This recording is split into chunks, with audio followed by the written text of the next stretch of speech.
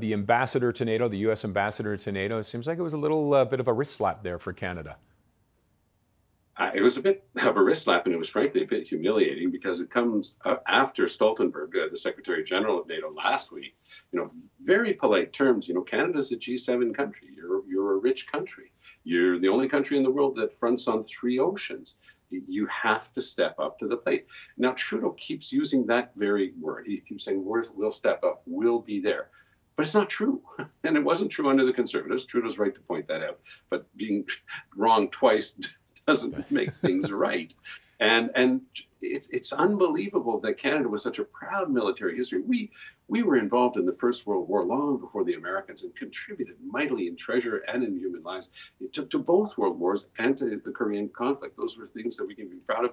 And that history is being lost right now. We're under-equipped. We have almost nothing in the cupboard. We want to help Ukraine, but we've got barely anything for ourselves, much less something to share. So it is, for the average Canadian, quite humiliating to have the United States, our closest ally, saying, come on, when are you going to get with the program? You're one of the founding nations of NATO, and you're not pulling your weight. I think that message is starting to get through to Canadians anyway. I don't know if it's gotten through to Mr. Trudeau.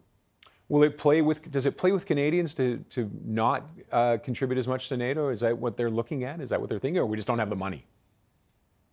We have the money. It's a question of priorities, and we're putting the money elsewhere. But the other thing is, too, the world has become a much more difficult place in the past 5 years.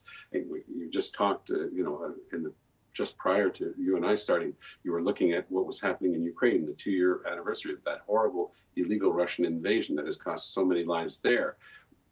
Gaza, Israel is something that's not even on the front pages as much as it should be, because it's really dangerous that conflict could widen. And there are any number of other conflicts. So Canada has to be able to play its role, to do its part.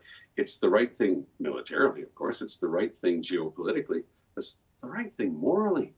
We have to be there. We have to do our part. And Okay.